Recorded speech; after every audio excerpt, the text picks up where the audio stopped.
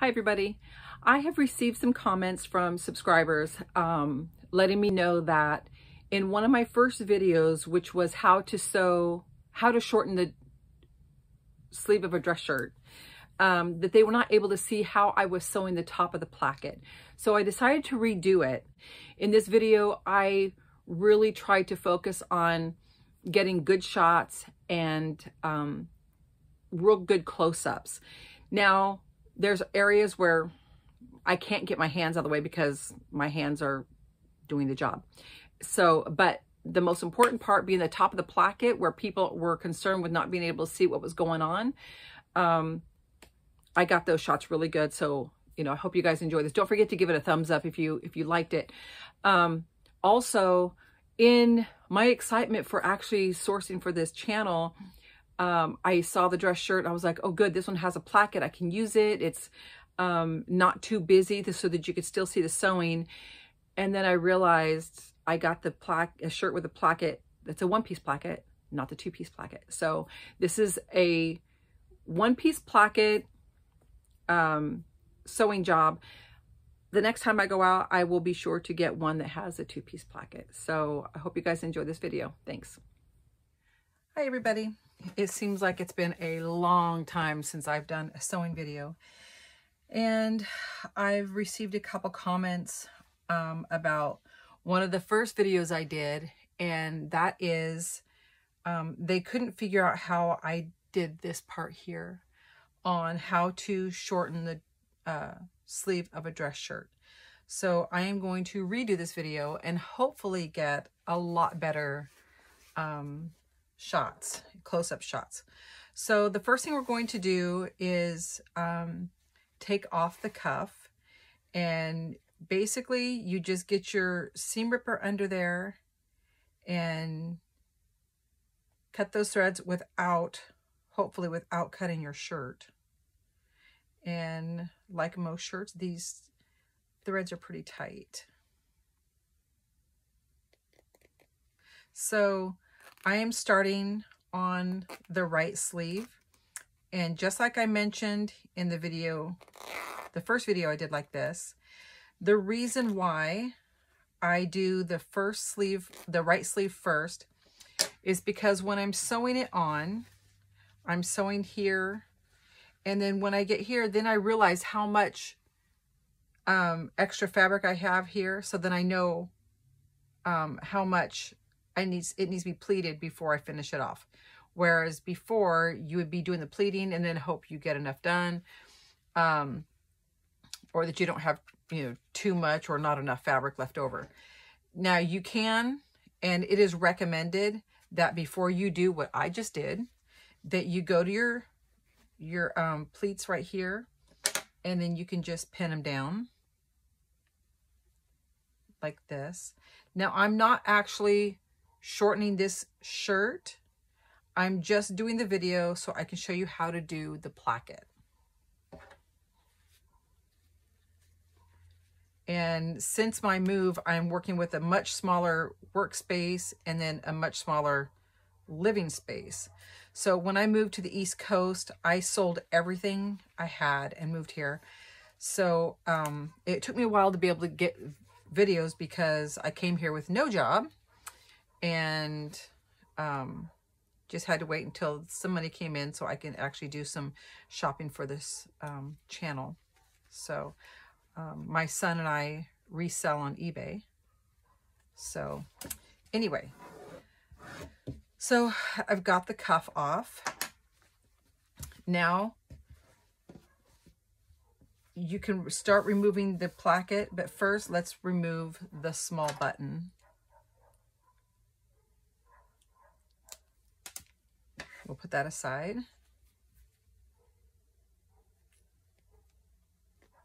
And I like to clean up all the threads here.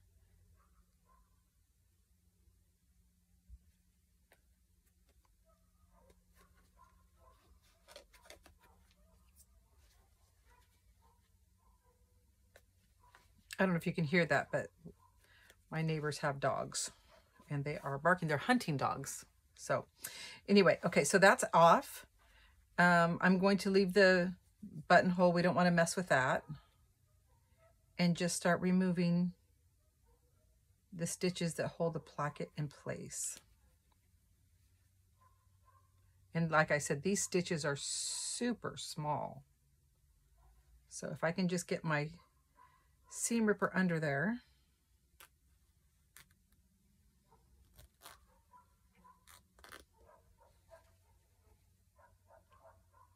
Okay, that's as far as I can get right here. Now I have to take the stitches that come across the top of the placket.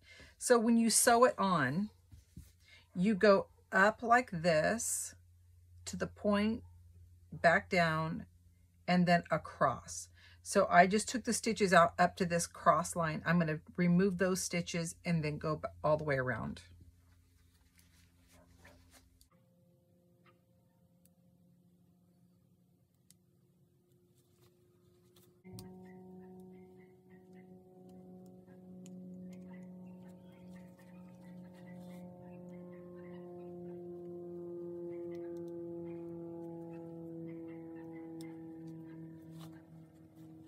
Okay, that's out. Now we'll just continue going all the way around.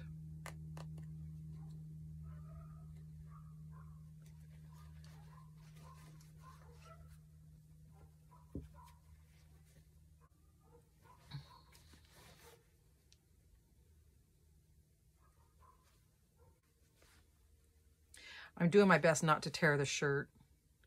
I mean, I don't need it for anything, but I still don't want to make a mistake on it. Okay, I think I see the under stitches better.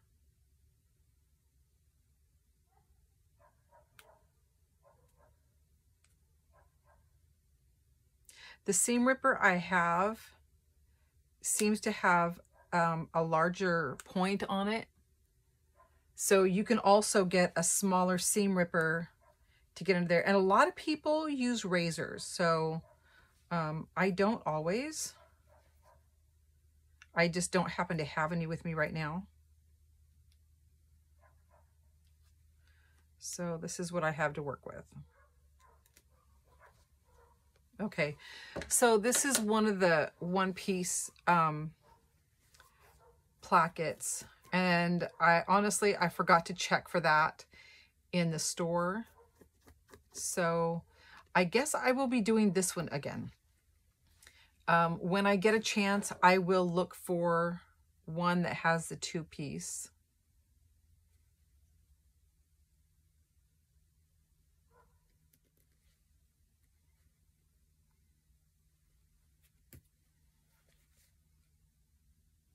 Looks like I tore a hole in the shirt after all.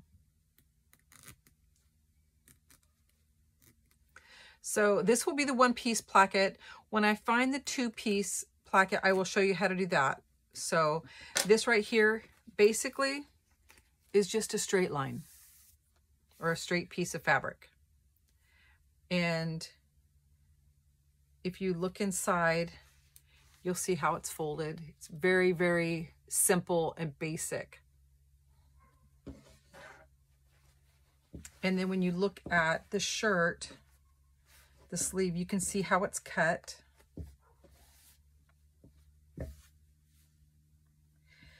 Now, if you're strictly looking at how to go up and over that top part up here, this triangular piece, then this video should still do it. It's the same with the other ones as well. So it'll be the same. So we're just going to put this back on because, like I said, I'm not shortening it. And you can use the previous stitches to see where it needs to go.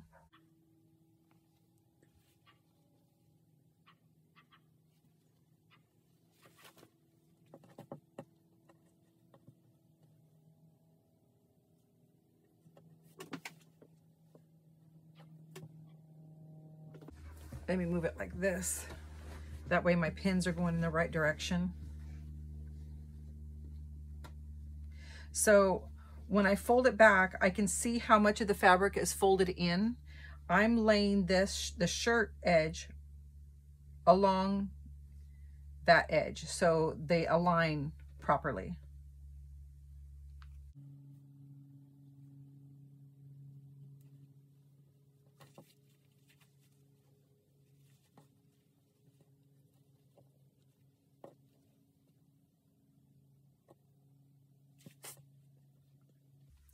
Now, when you get up to this top part, you want to make sure that these notch areas here, this where they're cut up to the corners, that those go fully into the shirt, because you don't want any holes showing through.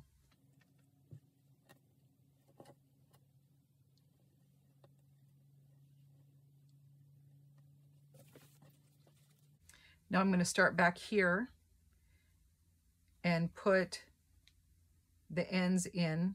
That way I can kind of stabilize the edges or the ends, and then move back up to the center at the top of the placket and make sure those are in there securely.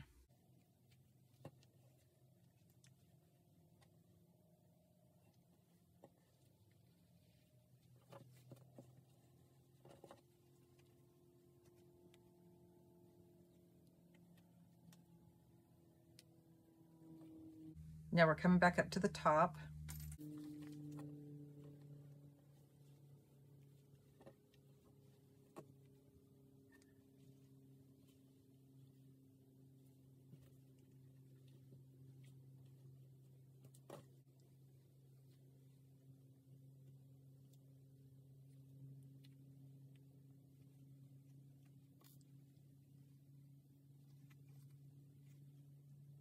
Okay, see right here, you can see where that corner is wanting to come back out again. And I just have to make sure that it's up all the way into the placket.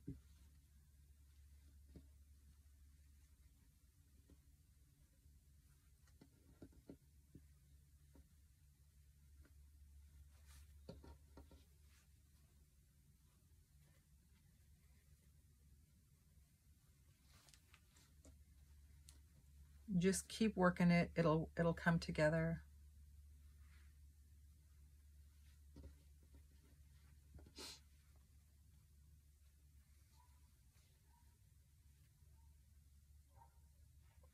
Okay, I think I've got it.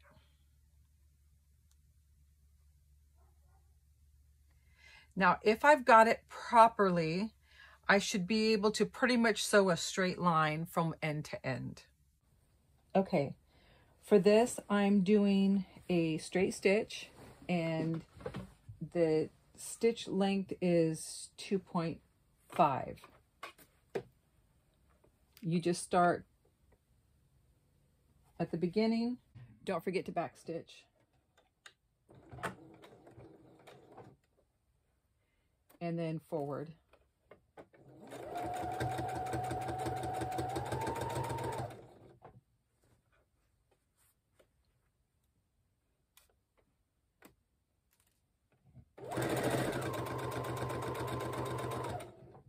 Okay, as I move up to the top of the placket, I can see that it's starting to show the whole area. So I have to make sure that as I get there, I don't pull on the shirt fabric so that it stays inside.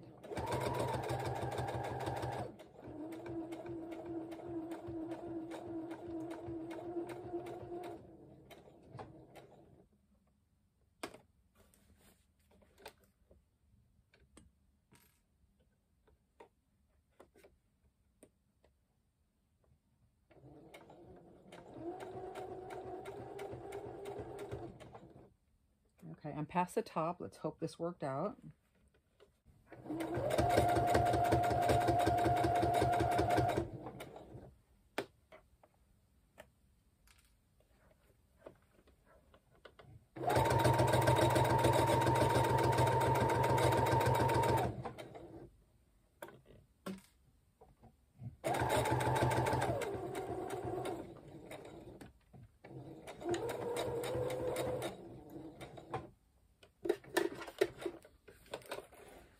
Okay, go ahead and check to make sure that the back got all caught up in the stitching.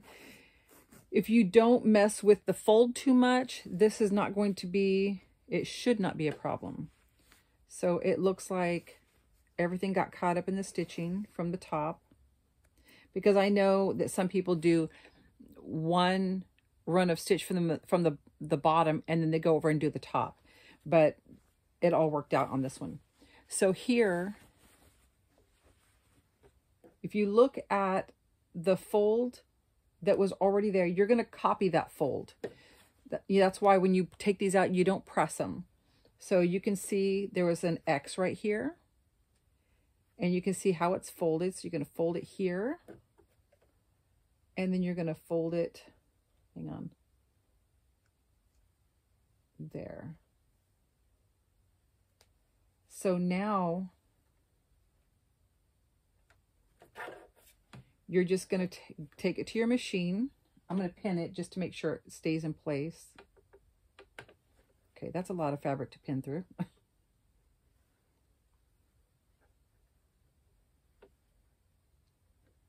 I will have to take that out because I pinned it through the whole shirt. So then you're going to take a stitch from here, up, down, and then across, and then you're finished. So let me fix that pin real quick. If you want, you could actually just pin it across here. Move it over here a little bit.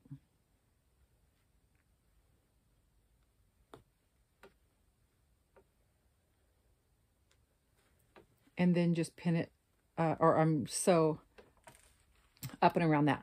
I think, let me see, I might start here and go this way up and around.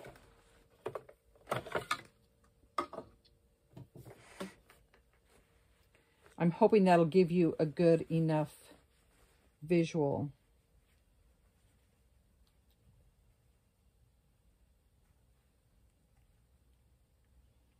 I might move the camera and hopefully give you a more over-the-shoulder view.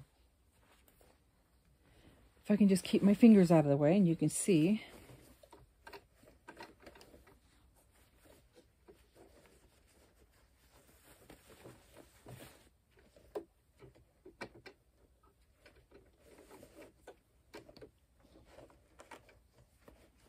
Okay, now you see how this is being pulled around. That's why I like to do my pinning ahead of time, and hopefully I won't have to unstitch anything later.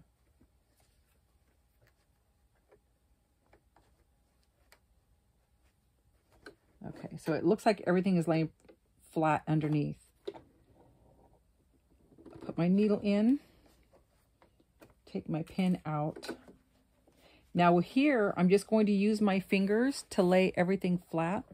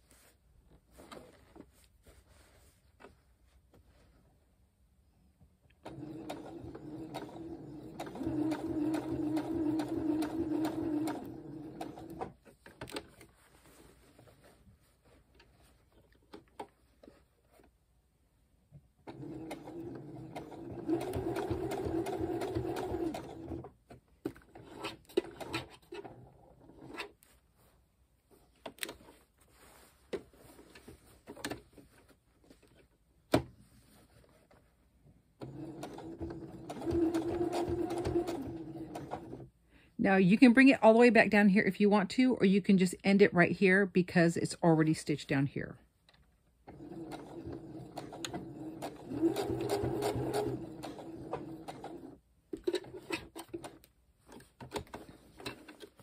Okay, and that's what it looks like. And from here you can just clean up your stitches and then get ready to put the cuff back on. Okay, because I didn't move these pleats, I did pin them down. I'm not going to worry about having to put those back in place. And since I didn't trim anything off the shirt, I'm just going to put the cuff back on.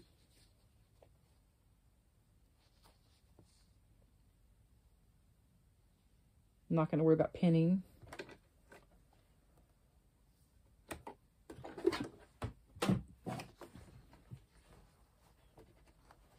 And I can see where the previous stitching was, so I'm just going to put this back in here.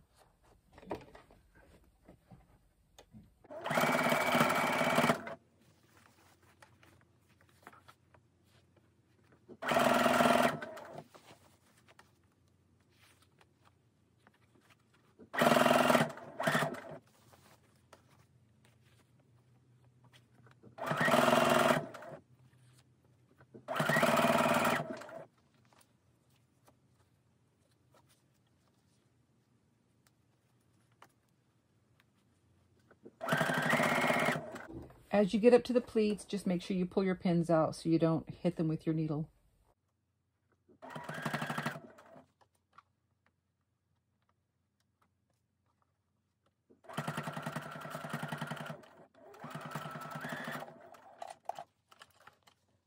Okay, and that's it. And then now all you need to do is put your placket button back on and clean up your threads, and you are finished. I hope that makes things a little more clear. If you still have questions or concerns, please leave a comment in the comment box below, and I will get to these as soon as I can. I'll see you guys in the next video.